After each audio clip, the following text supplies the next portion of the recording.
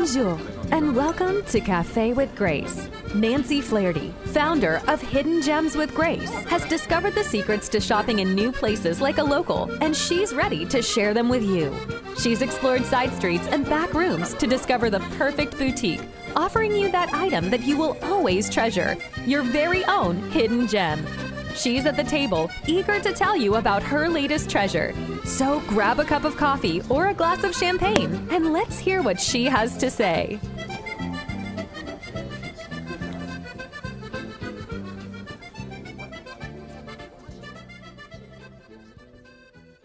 Coucou, mon chéri, and welcome to another episode of Café with Grace. I'm Nancy, founder of Grace in Paris, and now Hidden Gems with Grace. And I can't wait to tell you all about my hidden gem. But first, I want to thank you for following me on social media, reading my emails, catching my blog, watching YouTube videos that I've made, and just listening to me talk about my favorite subjects. Thanks for hanging with me. Today I want to talk to you about discovering the archives of Dior. There have been so many fashion museum exhibits of history of fashion houses in the news lately. The Met in New York City always has the Fashion Institute preceded by the Met Gala. The Chanel exhibit in Paris at the Museum of Fashion. Of course, the Yves Saint Laurent Museum in Paris is such an amazing place to visit with all the archives of Monsieur Saint Laurent on exhibit. Here in Atlanta, we have Scadfash, and they just closed an exhibit about the fashions of Azzedine Alaïa. I can't wait to see what's next at Scadfash. They always have something incredible. But I want to talk to you today about visiting a museum area that's not open to the public. It's a very private experience, and I was fortunate enough to be invited into this world. I'm talking about the archives of the House of Dior. In 1947, the House of Dior showed what we now know of as the new look, that iconic white bar jacket with the full black taffeta skirt.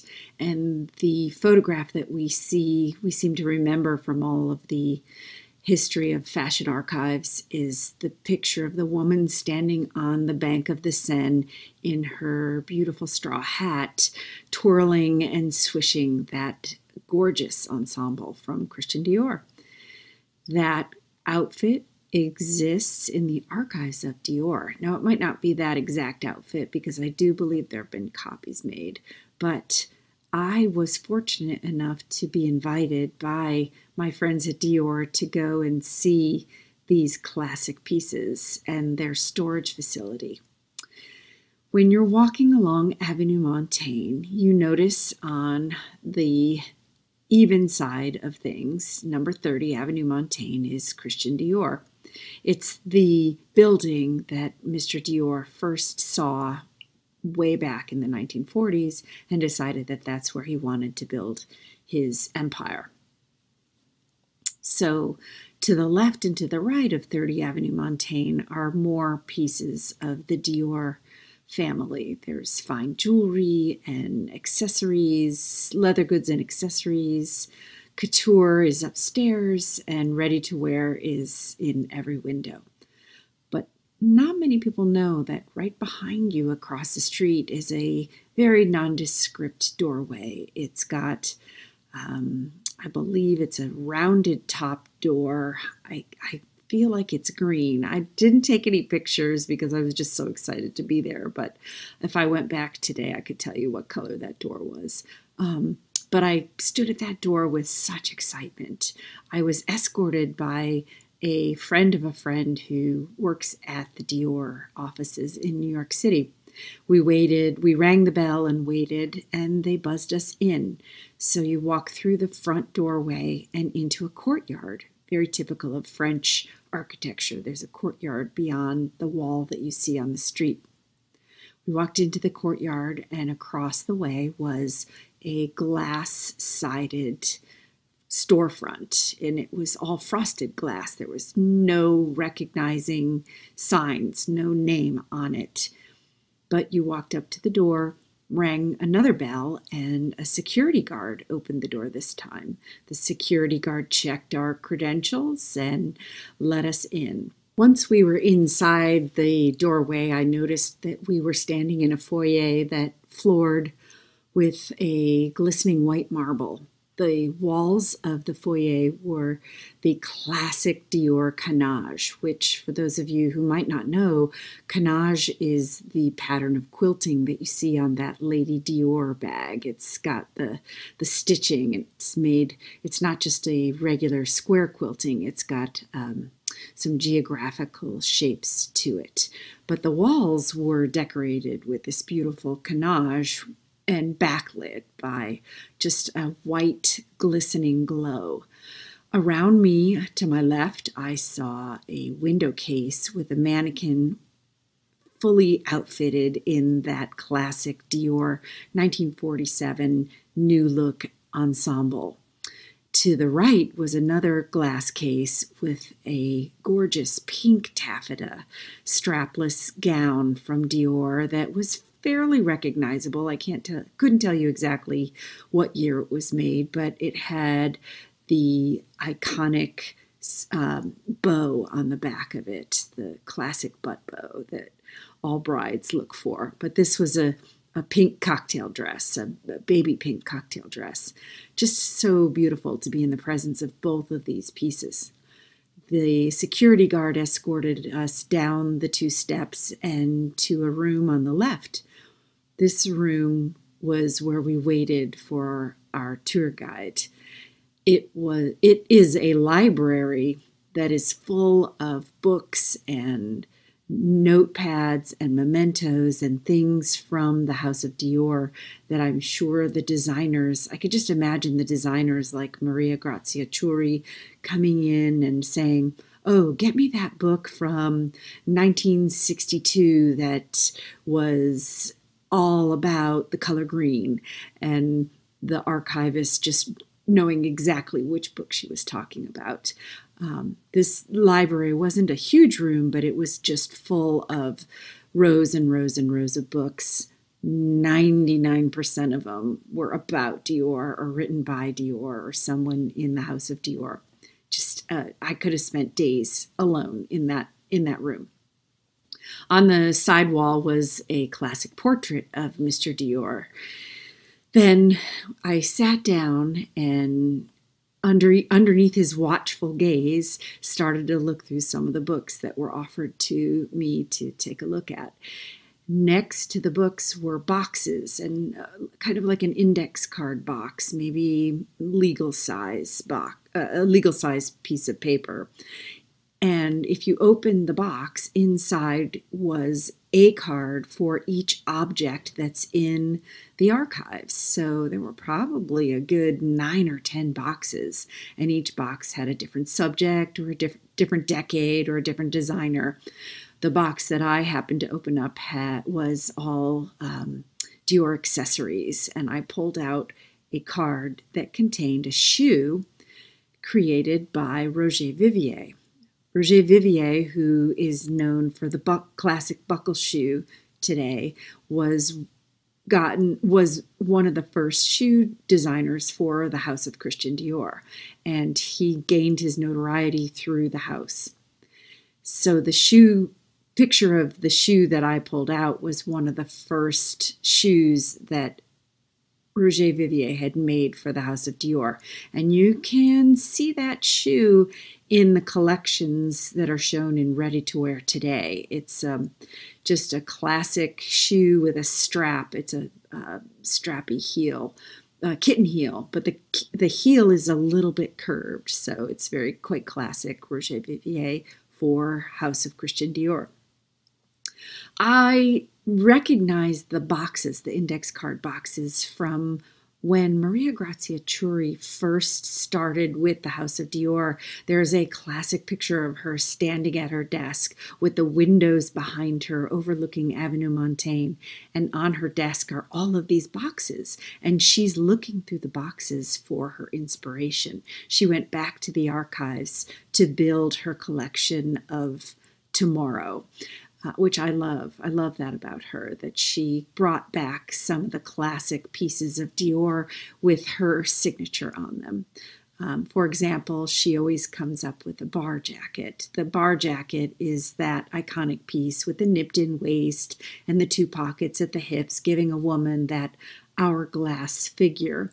And this season's collection is actually a knitted bar jacket, which is very interesting because the jacket itself is so corset-like and holds everything in. To have a knitted piece is almost shockingly casual for the House of Dior, but that's okay. Back to the archives. So while I was in the library, our hostess came in, and I was very fortunate to be introduced to this woman. Her name is Soizic Pfaff, and she is the official archivist for the House of Dior. She knows where everything is. She knows the history of the house, and she can tell you anything you want to know. Soizic took us on this incredible tour of the archives of the House of Dior. We started our tour, of course, in the library, where she pulled out some books that were actually written by Christian Dior. One of her favorite examples is a cookbook.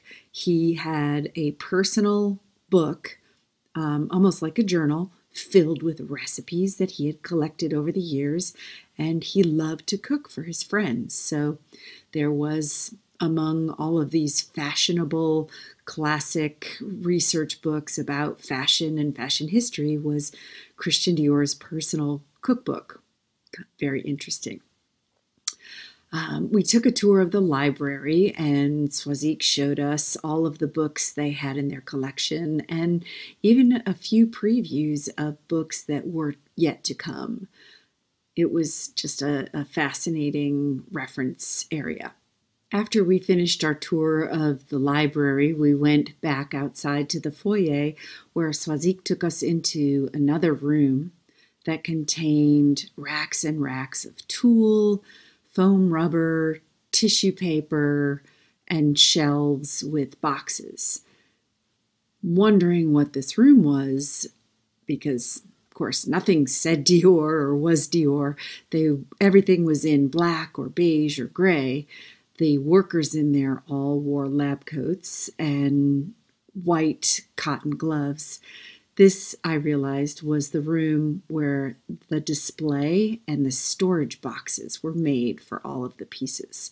When Dior gets a very delicate piece in, or any piece for that matter, they need to store it properly so that it will continue to be saved through the ages. And this room is where they create all of the padding, the tulle foundation undergarments, and the boxes that contain all of the storage. It was kind of interesting to see that the care and detail that they took into just storing these amazing pieces. The next room we went into was the perfume or fragrance display area. There were glass shelves with bottles and bottles and bottles of all different labels, different names, different ways to market the Dior fragrance. Of course, the very first fragrance, called Miss Dior, was created in 1947 along with the New Look ensemble. Christian Dior wanted everything in his showroom to be perfect, so he created a special fragrance that he had sprayed around the room before the ladies came in to look at the clothes. And when a worker said, what will we call this fragrance? His sister happened to be walking into the room, and one of the workers said to her, "Oh, Miss Dior, bonjour, Miss Dior." And then Christian Dior said, "That's what I'm going to call my fragrance, Miss Dior." So it's actually named after his sister.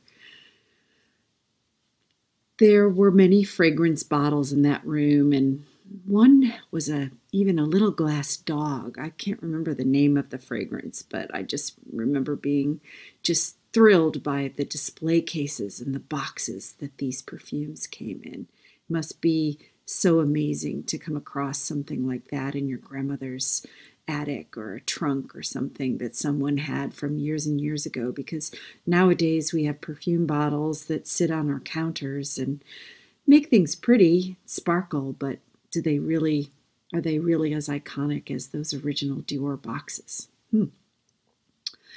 We took the beautiful gray plush carpeting 2 steps down to the next room, brought us into what looked to me like a closet. It had a center island and drawers to the left and to the right, and cubbies and shelves going up to the ceiling. All of it was that beautiful dove gray Dior color with boxes, hat boxes, shoe boxes, handbag boxes, boxes and boxes and boxes. And inside these boxes were the most beautiful treasures. It was like Aladdin's cave. I mean, this whole experience was like being in Aladdin's cave, but this was really like, I guess I would say Christmas morning, when you have a pile of unopened boxes in front of you and you just don't know where to start first. Soizic said she would open anything. What did I want to see?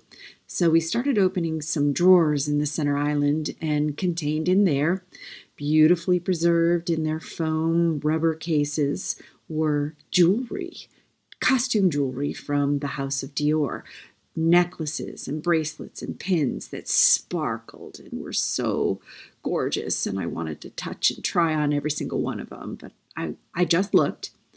Behind me, there were drawers with accessories like gloves and furs and stockings. There was a hat box on every other shelf, and I know that inside were classic hats from the 1950s, 1960s, and even 1980s and 90s. Hats became a popular accessory. Soizic pulled out a shoebox, and in it was a pair of red velvet house slippers. The red wasn't a bright Christmas red, it was more of a burgundy red. But she told us that these exact slippers, this pair, was donated to the museum, to the archives, by the estate of the Duchess of Windsor. So Wallis Simpson had ordered and probably worn these slippers at one time. I'm sure she's not the kind of lady that wore the same slippers every day like I do, but she had these beautiful red velvet Dior house slippers that she had worn once or twice, and her staff had preserved, and when she passed, they donated them back to the House of Dior. So I was very excited to see these little slippers that were such a piece of fashion history.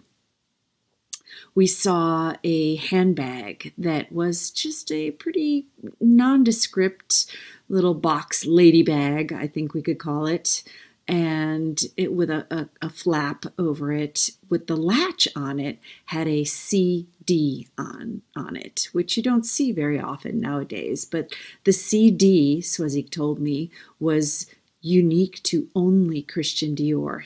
The handbags that he designed had this special CD on them, and none of the other designers have brought that back. So if you see that little CD, that means it's a Christian Dior original. That was very cool. Beautiful little handbag. This room of accessories and small leather goods was just a wonder, and so beautiful to be in. But we had to travel on to our next space, which was the place where they keep all of the amazing clothes. The last room that we went into was a storage facility. It was very clean and kind of like a back room of any store that you've seen, where they had rows and rows and rows of hanging facilities, all set up on a moving rack where you spun the wheel, kind of like a wheel on a boat. You spun the wheel and the closet space moved left or right, so that they could all be pressed together for more storage or spaced out so you could get down each row. And Soizic took us down the very first row, which was, of course, the row where they kept all of the Christian Dior pieces. That's mostly what I wanted to see. If and when I ever get a chance to go back, I will definitely be ready to ask her for the other designers. But at that point in time, all I wanted to see was Christian Dior. So on the hanging racks are big muslin storage bags. And the bags, when I say big, I mean they're box-like, because you don't store these museum quality pieces just hanging anywhere. You have to fill them with shoulder pads and fill out the bust and make sure that the pressure on hanging the garment isn't too much of a strain on the garment itself. So each one of these hanging bags was probably about 12 or 14 inches wide. And then, just like something you'd see in anyone's closet that held a precious garment, it zipped up the side and had a picture of what was contained inside. The dress that we pulled out first was a blue-black evening gown, taffeta evening gown. It was strapless and had a small detail of flowers and silk flowers and rhinestones, and just a beautiful classic little black dress from Christian Dior. To the side of the hanging racks were, again, shelves and shelves and shelves of boxes. And inside these boxes were dresses that couldn't be hung. The first dress that we pulled out was a strapless gown that was supported by foam and tissue paper, acid-free tissue paper, and all the things that made it look kind of like a little doll just lying in this big box. But the dress was taffeta with flowers and embroidery, and it was just stunning. Of course, the waist was probably 12 inches, which teeny tiny. But of course, don't forget that back in the 1940s, women wore foundation undergarments that really pulled you in and pushed you out in all the right places. At the far end of this storage room was a sort of library, not as luxurious as the first library that we walked into, but it was the place where they held all of the notebooks. Most amazingly, the notebooks that Christian Dior and all the other designers since Dior have used are stored in this facility. So Soizic pulled out this old black notebook that looked like it had been used and used and used again. And when she opened the book, it was filled with a grid of drawings, a list of materials, and prices. This was Christian Dior's first book from his very first collection that had each of the artist's drawings, what kind of materials they used to create this piece, and how much each one cost to make. And so it was sort of his order book. He took it around with him when he met with his clients. And when someone said, "Oh, I just adore look number 22, what other materials does this come in? How can we alter it to make it mine? And how much will it all cost?" Maybe they didn't ask how much it would cost, but he knew. And that's the idea of couture. When you see something ready to wear on the rack and you try it on, maybe it fits, maybe it doesn't fit. That's one thing, that's ready to wear. But when you order a couture piece, you walk into the designer, you see what the designer has offered as samples, and then you create your own piece that fits your body to your exact measurements. That's couture. Anything from Christian Dior that's couture is just so special nowadays, so precious. And to see this book with his first ideas was amazing. Another final thing that Soizic showed us was a little brochure that Dior had created for one of his following collections. And it was kind of a mini Sears catalog, if you will. And at the back of the book, it said, if you would like to order any of these pieces, we can send them to you at no cost. And we, like Soizic, had a little grin on her face saying that Christian Dior created the first online shopping experience. You could look at the book and then call the design house and say, I would like to order this. That's the opposite of couture and made to measure, but it's very similar to what we can find in online shopping today. Kind of funny. So that concluded my visit to the Archives of Dior. I went back into the library, looked around one last time, gathered my coat, and walked out of that amazing space with just a wonderment, an attitude of disbelief that I got to see this. It was just crazy. I'm so grateful to all the people who made that happen, especially my friends at the Dior boutique here in Atlanta. They are just so wonderful to me, and I just can't believe I'm so lucky to be a part of their world. So thank you to them. Thank you to Dior. Thank you to Soizic. Thank you to everyone who made this experience possible. And I hope that someday, if you're willing and want to go to Paris with me, I can create the same kind of experience for you. Who knows? Maybe I can take you into the Archives of Dior. Thanks so much for listening to my podcast today. I appreciate you taking the time to spend a little Café with Grace.